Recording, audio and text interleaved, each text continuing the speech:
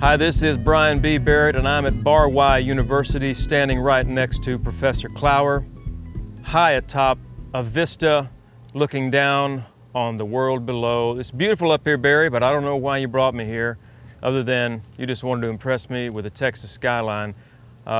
Today's show is, go ahead, I have no idea why I'm here.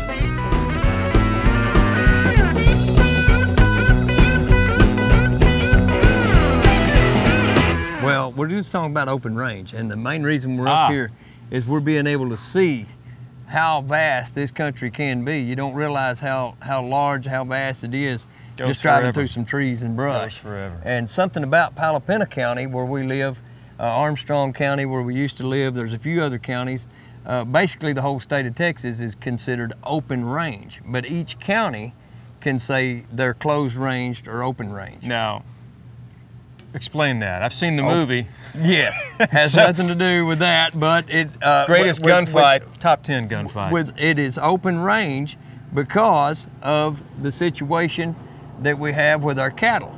In other words, open range means if you do not want my cattle, okay, on your land, you have the obligation of putting a fence up to keep my cattle from getting on your land. Okay. That's what we're talking about, open range. I recall when we were doing a while back, we did an episode on the water gap.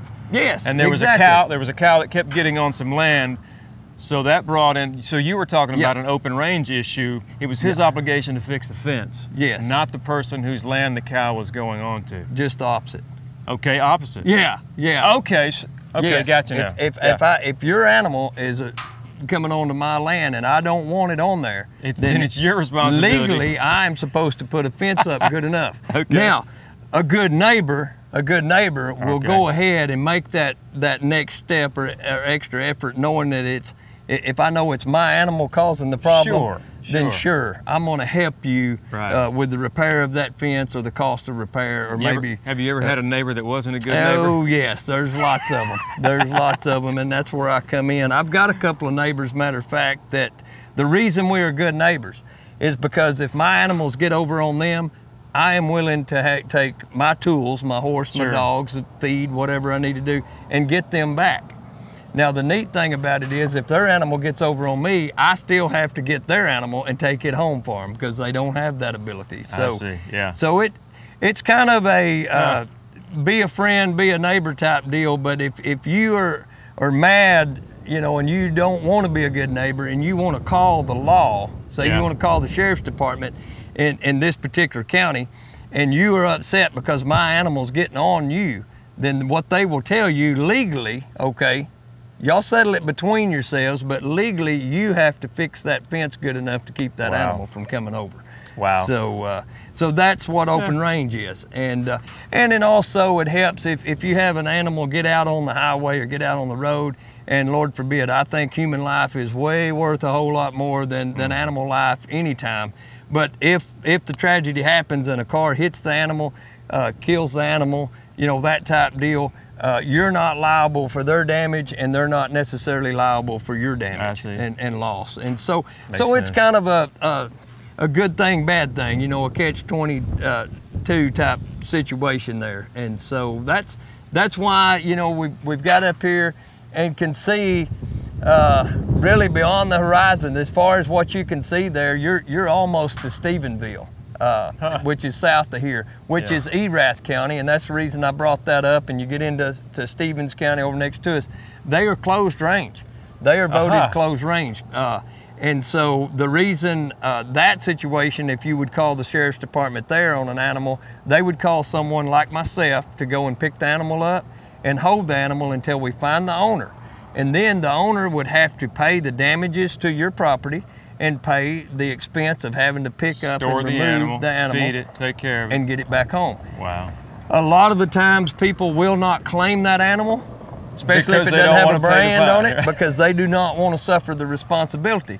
At that time, what happens? The estray law is very strict in Palapena County. It's like an auto auction, except it's cattle? You take that animal after 18 days of advertising and nobody claims it, you take that animal to the auction. Wow. That animal sells. Your property damage would be assessed and say, okay, you owe me $500, or we owe you $500, we pay you. Then if they owed me, let's say $500 just for simple math, they pay me for feed and taking care in that. And then the neat thing about that is whatever's left over goes into the jury duty fund.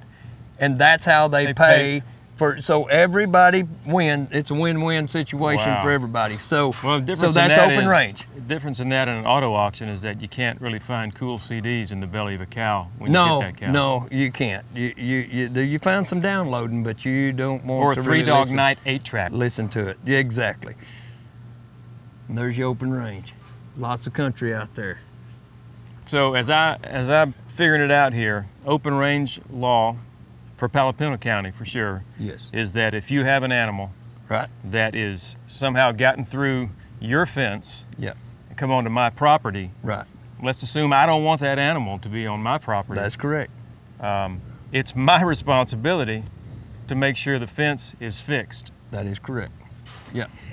Yeah, and I mean, it's kind of but you know, we're going to be good neighbors. Sure, you want to be a good neighbor. But there's a lot of neighbors out there that's not that way. And if their animal gets on you, they don't care. And if your animal gets over there, they don't care. You know, it's just kind of a back and forth. One thing about having really good fences, your cattle can get hungry. You know, if a fence is bad, at least they can get out and go to the neighbors and get something to eat. So it doesn't make it always the best situation, but that's sure. But you know, the thing about in a rural area, whether they've moved in from Dallas, bought a place from Fort Worth, whatever, you know, they come in, that's what they want. They want that freedom. They want to come out here to relax and enjoy being away from the city, and you can respect those people for that and thank them, because without them, we wouldn't have a job, you know. And then without us, they wouldn't be able to have their place taken care of when they're out of town. And just like here on Bill Hurd's place, I mean, super great guy, good place to be. And I come down, check on his windmill, make sure it's pumping, and check on my horses that I have down here that's kind of grazing and keeping him taken care of. So it's a win-win situation for all of us, you know. And then and like I say, the open range, you got to take care and check your land pretty regular. Yeah. All right. The way I see it, then it differs from county to county. So the wise thing to do would be when you move into an area, check the local. Call your sheriff department and call your go to the county courthouse in your county and say, okay, here's my brand. You know, like you're registering your brand or whatever. That's a whole nother deal. But to say, okay, I'm moving in here. This is my deal. What do I need to know about my county I'm moving in? And some would want to vote to change that. But if they actually lived out here on a full-time basis and understood the really necessity of it, they would leave it alone, you know, is what it amounts to. And then, you know, any law can be broken and any law can be mended, as long it's the people that's doing the work, you know, and that's what it's all about. That's great. Bary, thank you for the view. It's just pretty amazing.